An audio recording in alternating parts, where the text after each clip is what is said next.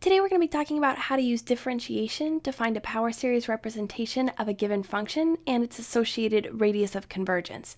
And in this particular problem, we've been given the function f of x is equal to 1 divided by the quantity 1 plus x squared. Now there's a couple ways that we can go about this, but one of the most common ways of attacking a problem like this is to find a similar power series that's already well defined. So we have, for example, the power series, the sum from n equals 0 to infinity of x raised to the n power. We know the terms of that series already are 1 plus x squared plus x cubed, etc. And we know that its sum is 1 divided by 1 minus x. This is a well-known power series.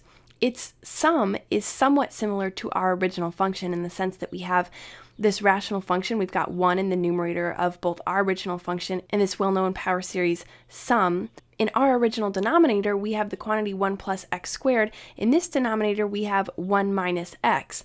But we can do a couple things to manipulate this well-known power series so that it's more similar to our original function.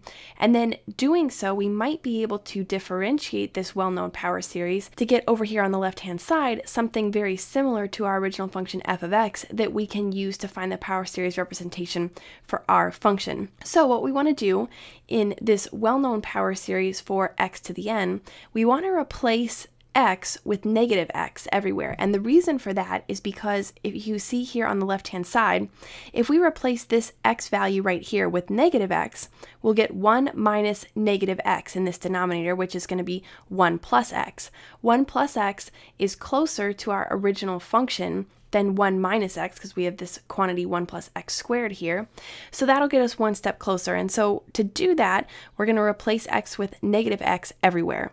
So the left-hand side here, the sum, we're going to get 1 over 1 plus x when we do that. For all of our terms here, when we replace x with negative x, we're going to get 1 minus x. We replace this x with negative x, and that becomes a minus x.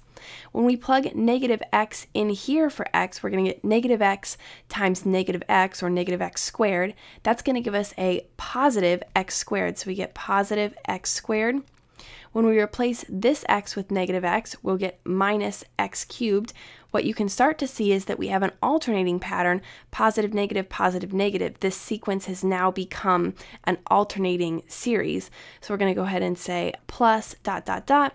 And then over here in our infinite sum, we're going to replace x with negative x. So we'll get the sum from n equals 0 to infinity of negative x raised to the n power. Now, whenever you have this situation here with this infinite sum where you have a -1 coefficient involved in this value here that's raised to the power of n, we can pull out that -1 to the n power, leaving just x to the n. So instead of this here, we're going to replace it with the sum from n equals 0 to infinity of -1 raised to the n power times x to the n. We haven't changed anything. That's exactly the same. We could combine them back together to be the quantity negative x raised to the n power. We've just pulled out this -1 to the n. Okay, so now what we want to do is differentiate all three pieces of this well-known power series. And the reason that we want to do that is because, and this is why it's so useful to use this well-known power series and then change it slightly. Remember that when we differentiate a rational function like we have over here on the rule, and remember that quotient rule tells us that the denominator of our derivative is going to be the original denominator squared. So we know that our new denominator, when we take the derivative, is going to be the quantity 1 plus x squared. Well, that is our original denominator from our function f of x. So what we're hoping for is that when we take this derivative, we'll be able to get a function that matches f of x. So let's go ahead and take a look at this. When we take the derivative of this function using quotient rule, remember quotient rule tells us that we're going to take the derivative of our numerator first. Well, the derivative of 1 is 0. So we're going to say 0 times the denominator, 1 plus x. Then we're going to subtract from that the numerator, which is 1, times the derivative of the denominator. The derivative of our denominator is just 1 because the derivative of 1 is 0. The derivative of x is 1. 0 plus 1 just gives us 1, so we have 1 here, divided by the quantity 1 plus x squared because we just square our original denominator right here. we can go ahead as well and differentiate each term in our series here. The derivative of 1 is 0, so that's going to drop away. The derivative of negative x is negative 1. The derivative of x squared is plus 2x, and then we get minus 3x squared. If we kept going, we'd get plus 4x cubed minus dot dot dot.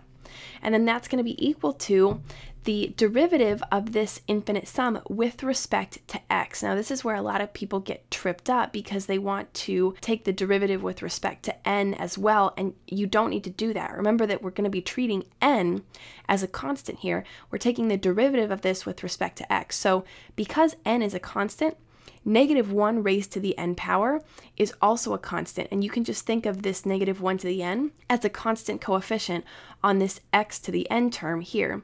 So really all we're doing, we're going to get the sum from n equals 0 to infinity. The negative 1 to the n is going to stay, and this x to the n term here, we're going to use power rule. We're going to bring n down in front of the x. We're going to get n times x, and then according to power rule, we subtract 1 from the exponent, so we get n minus 1 here for our new exponent, and that's the derivative of this infinite sum here. Now at this point, we're just looking to simplify each piece of this. So first of all, in our sum over here on the left, we've got 0 times 1 plus x. We know that that's going to go away completely. What we're left with here is just negative 1 in our numerator divided by 1 plus x squared, and then that's going to be equal to each term in the sequence and then this infinite sum over here on the right. But notice now that our left-hand side is exactly the same as our original function, but for this negative sign out in front here. This piece is multiplied by negative 1, where our original function is not. So all we have to do to get this left-hand side to match our original function is just to multiply through this entire well-known power series here by negative 1. We got to multiply everything by negative 1. That'll leave our left-hand side equal to our original function f of x, which is what we were going for in the first place.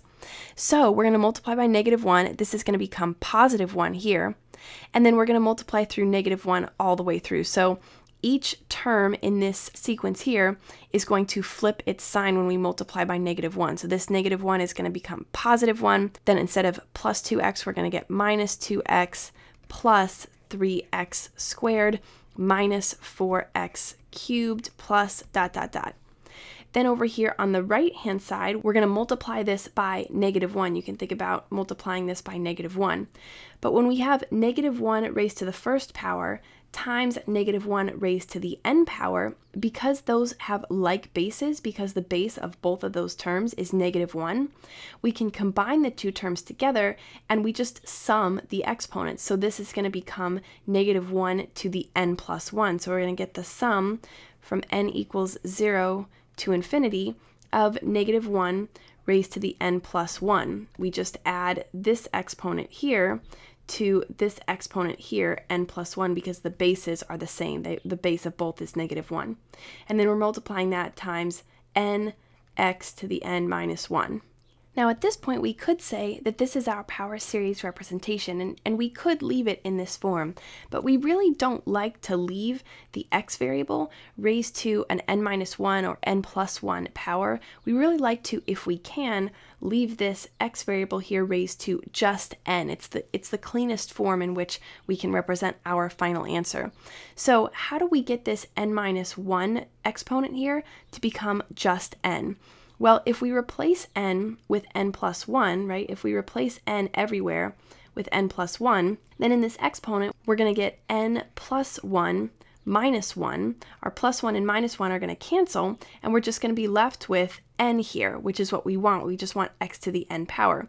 So what we're going to do is replace n everywhere with n plus 1. So we're going to say that our function over here on the left, 1 over the quantity 1 plus x squared is equal to 1 minus 2x plus 3x squared minus 4x cubed plus dot dot dot is equal to the sum from n equals 0 to infinity of negative 1 raised to the, this becomes here, n plus 1 or n plus 2, so n plus 2 times this n here becomes n plus 1, so times n plus 1, times x raised to the n power, because we get n plus 1 minus 1, the plus 1 and minus 1 cancel, and we're just left with x to the n. Now all we want to do before we call this our final power series representation is just reduce this n plus 2 exponent here.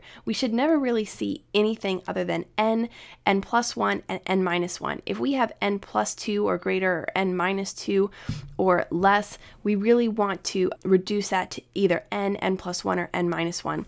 And here's what we mean by that.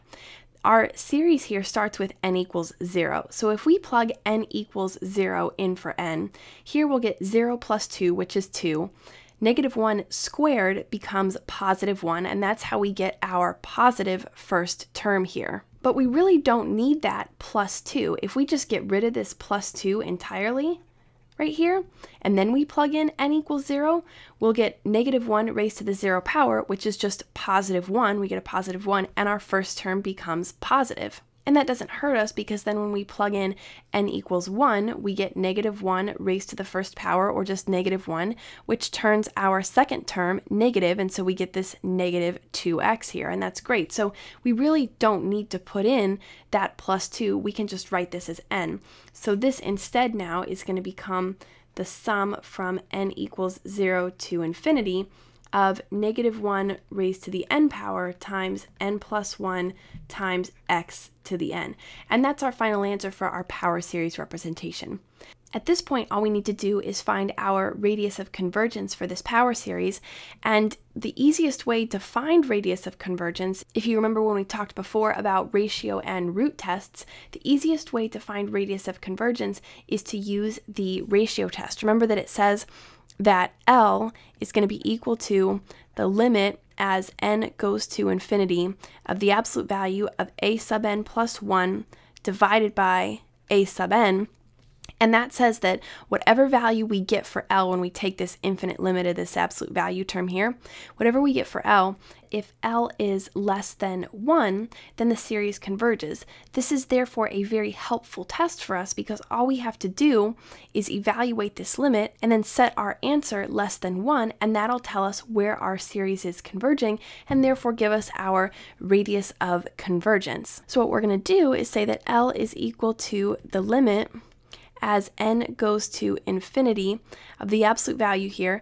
Now we're going to do a sub n plus 1 in our numerator, which means we're going to plug n plus 1 in for n everywhere in our power series representation here. So we're going to get negative 1, and instead of raised to the n power, we're going to get raised to the n plus 1 power, times, we're going to plug in n plus 1 for this n, and we're going to get n plus 1, or n plus 2, times x raised to the n plus 1 instead of just n. So we'll get that in our numerator, and then in our denominator, we're going to get just our original power series representation, negative 1 to the n times n plus 1 times x to the n, and we're going to take the absolute value of that whole thing. Now here's where we start grouping our like terms together, the terms that have the same base. So here we're going to say this negative 1 raised to the n plus 1 and negative 1 raised to the n, they have the same base. We're going to subtract the exponent in the denominator from the exponent in the numerator. N plus 1 minus n, our n's are going to cancel, and we're just left with this positive 1 here in the numerator. So we have just negative 1 raised to the first power, or just negative 1. We'll just put that negative sign. We're going to have our n plus 2 left over. We're going to have our n plus 1 left over. And then here we've got x raised to the n plus 1 and x raised to the n. They have like bases. The bases are both x here, like this. When we subtract the exponent in the denominator from the exponent in the numerator, we'll get n plus 1 minus n. Our n's are going to cancel, and we're just left with the positive 1 in the numerator, so we leave that x to the positive 1 in our numerator like that.